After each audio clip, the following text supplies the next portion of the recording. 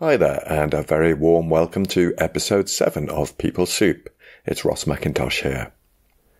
This week's episode is called Flexibility in Work Relationships.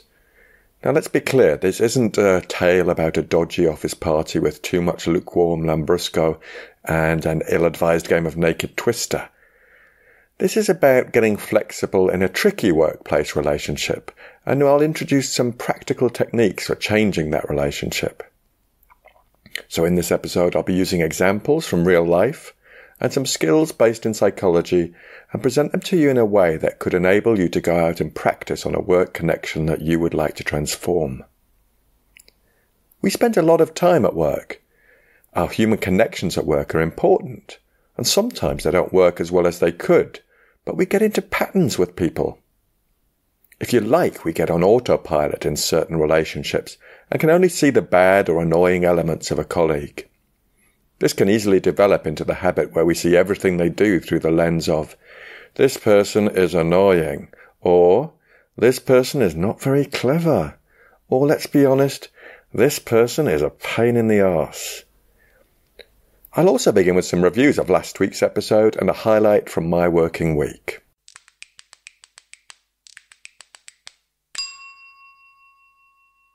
To begin with, a few updates. I've had a couple of reviews on Twitter and LinkedIn about the last episode, which was all about getting unplugged from work.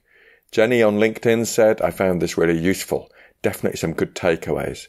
Suzanne on Twitter said, do yourself a big favour and listen to this today. Only 8 minutes of your time for some great tips on how to ensure you practice effective recovery. Thanks so much both. I'm really touched and appreciative of this feedback. I extended the conversation on Twitter with Teresa, Suzanne and Chris. This was about my concern that in some organisations people consider that state of always being on to be a badge of dedication or honour. Suzanne said she completely agreed. She said with long working hours and important decisions being made late in the day or late in the shift, it's so important to build team cultures that prioritise effective recovery.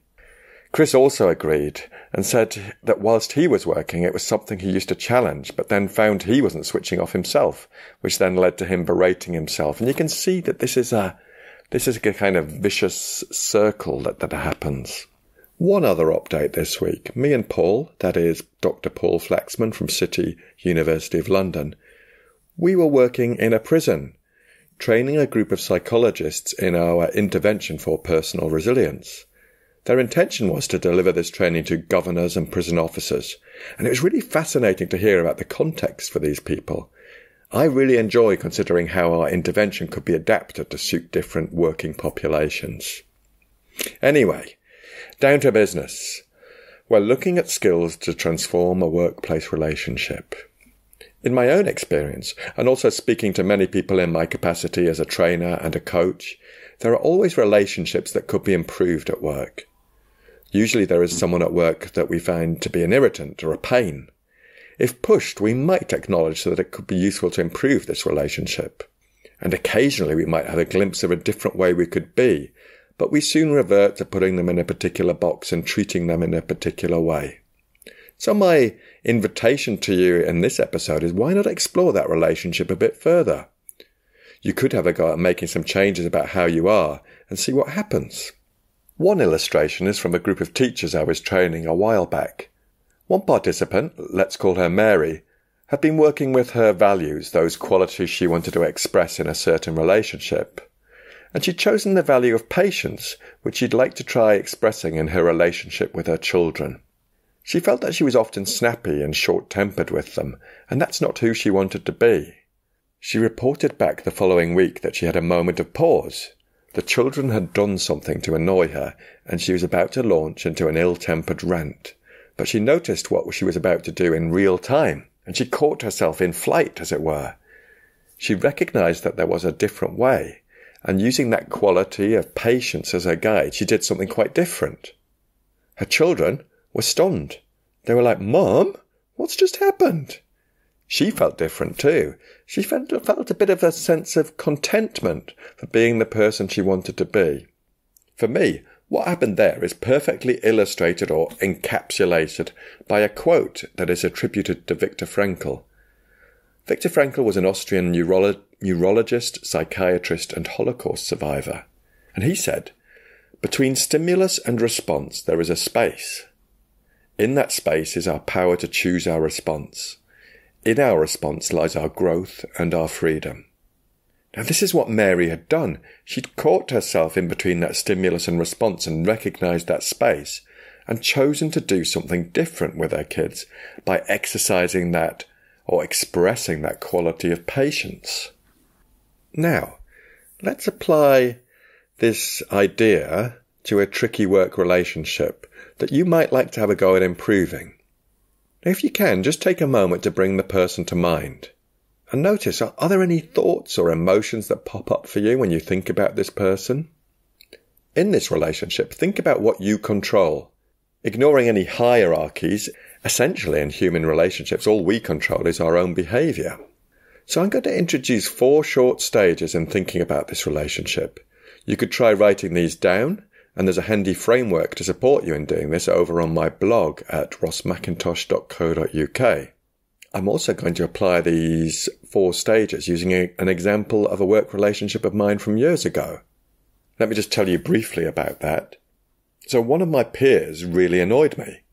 Even their voice got on my nerves. I didn't particularly rate their ideas, and I would actively avoid them in the office and would make excuses if they came over for a conversation. I'm not proud of this, let me be clear.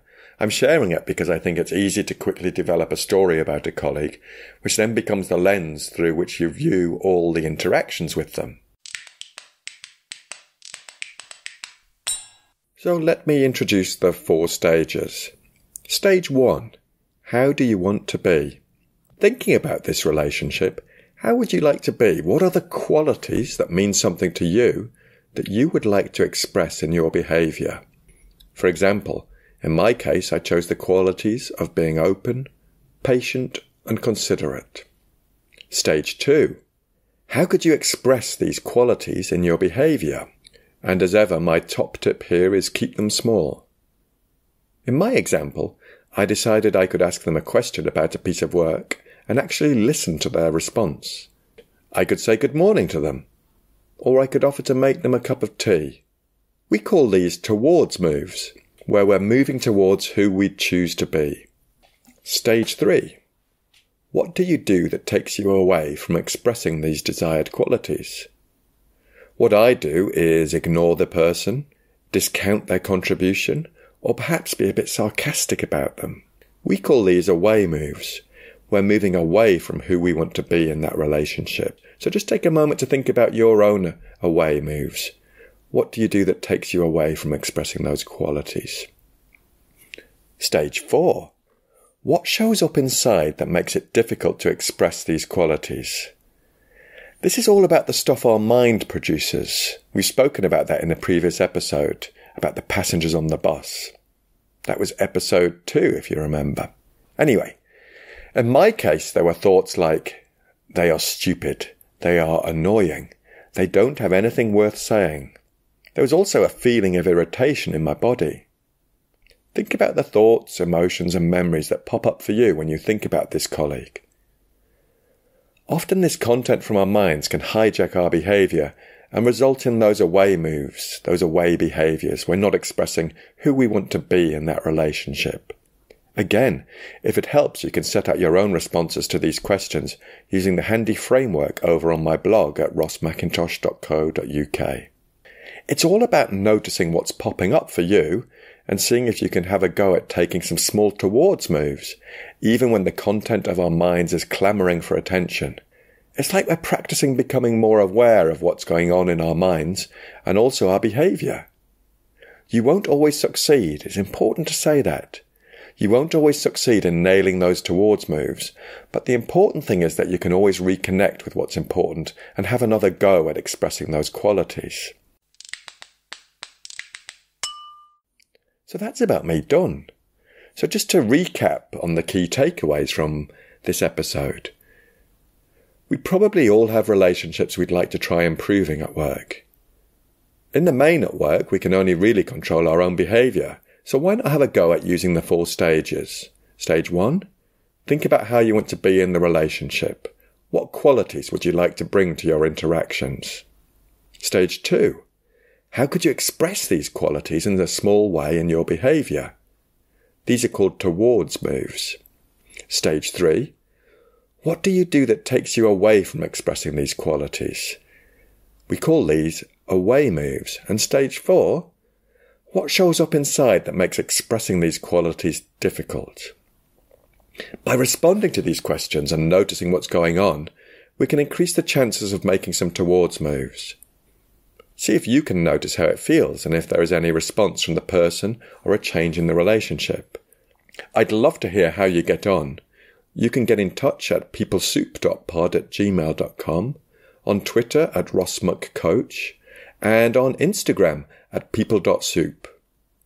You can find, subscribe and rate the podcast on iTunes, SoundCloud, Stitcher and other podcast providers. Thanks as ever to Andy Glenn for the incidentals. Thanks to Mary for the great example of catching behaviour in flight. And thanks to Viktor Frankl for the quote attributed to him. Most of all, a sincere thank you to you for listening. I wish you a great week and bye for now.